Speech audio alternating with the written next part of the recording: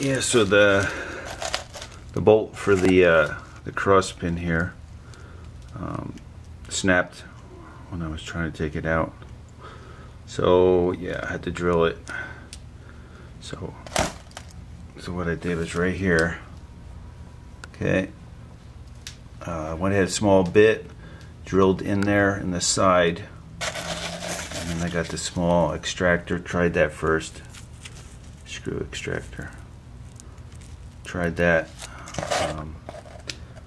Didn't work. So yeah, so I drilled in from the side as far as I could, and then I ended up going to the top here.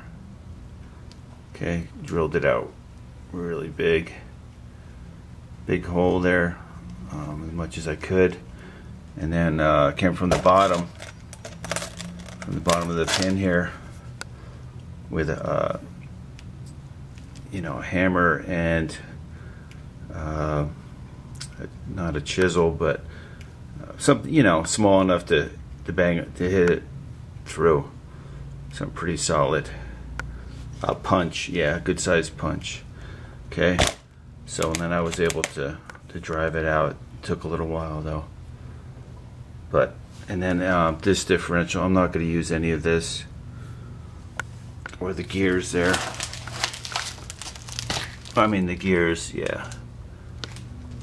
Any of these parts here. Yep. So yeah, and then I'm doing the cleaning from a 93 Mustang. Strip down. I'm gonna clean it real good before I paint it, and then of course I'm gonna get a complete kit and just rebuild everything. 373 gears, 31 spline, and then yeah. That's it for that there. So hey, thanks for watching and subscribing. Alright, bye now.